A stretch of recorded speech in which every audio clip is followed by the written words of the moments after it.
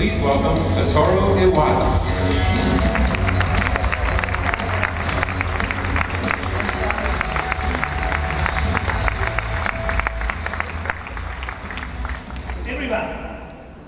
This is Nintendo 3DS.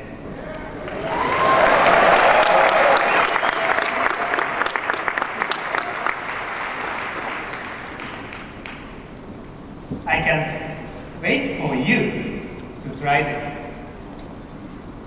As you can see, it has two screens, and the upper screen has 3.5-inch widescreen display. And yes, it will show you full 3D graphics without the need for special glasses. As you know, Nintendo produced first 3D video game 15 years. And since then, 3D has been a constant consideration in our hardware design. What we searched for was a way to make 3D games a reality, a product for mass market. And Nintendo 3DS is our answer. Let me introduce you. Here on this part, we have installed the 3D depth slider to adjust the 3D effect. You can maximize it, or you can remove the 3D altogether, or you can choose any degree in between, simply by moving the slider. We have also given a lot of thought to the screen itself.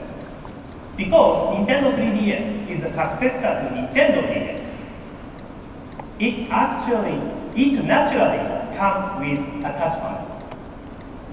As we experimented, however, we realized that fingerprints and other smudges reduce the 3D impact.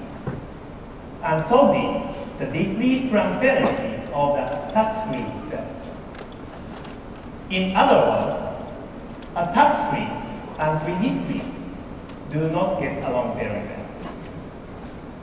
Because of this, we decided to employ a touchscreen only on the bottom, just we did for Nintendo DS. And what makes the images so impactful is not just the 3D image, but the nature of the graphics. It's been 6 years since we launched Nintendo DS. So while we've now added 3D, we also made improvement to the graphics capability of this hardware itself.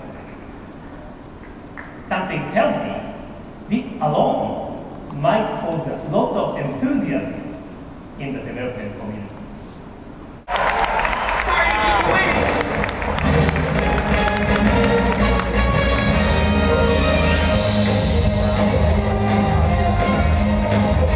That's the miracle of flight. But I can only maintain it for 5 minutes. After that, your wings will burn up and you'll fall. The underworld army is attacking the town. We must protect them. Kit, prepare for land battle.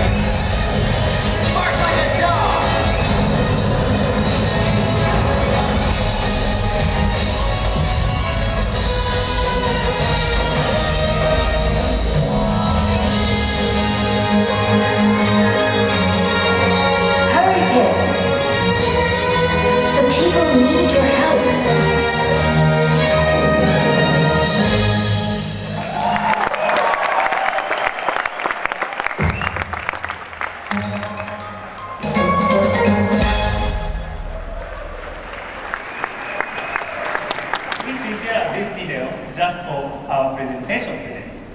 But of course, the only true way to appreciate the impact of Kid Icarus in 3D is to see for yourself. And we'll have 3D game trailer for you on the show floor beginning this afternoon.